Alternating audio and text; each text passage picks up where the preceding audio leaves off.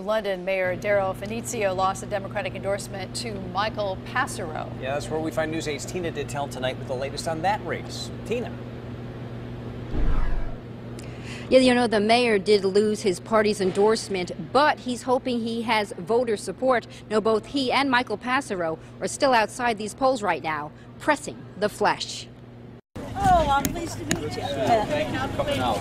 City Councilor Michael Passero is the party-endorsed candidate in New London's Democratic primary. He's hoping to unseat Mayor Daryl Finizio, who 4 years ago won the Democratic primary against another party-endorsed candidate. Back then, the mayor was a newcomer. Now he is the city's first elected mayor in 90 years. So how is this race different? Our operation is 3 times larger and 3 times stronger. People are ready to prove that we can make our new form of government work.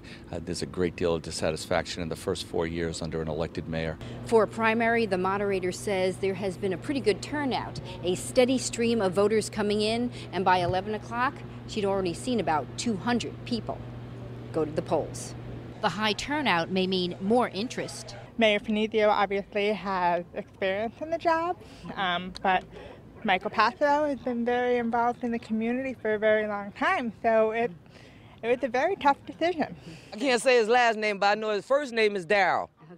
Okay. You like him? Why do you like him? I met him one time at Dunkin' Donuts. He seemed like he's a friendly guy. Mayor Daryl Finizio says people should ask if they are better off now or 4 years ago. 4 years ago, we had record high crime. We've cut crime in half. 4 years ago, we had huge budget deficits. I've balanced the budget 3 years in a row. Are you better off now or 4 years ago? 4 years ago. I agree. Hale and John Ward are hoping for change and lower taxes. Are you nervous? Not at all.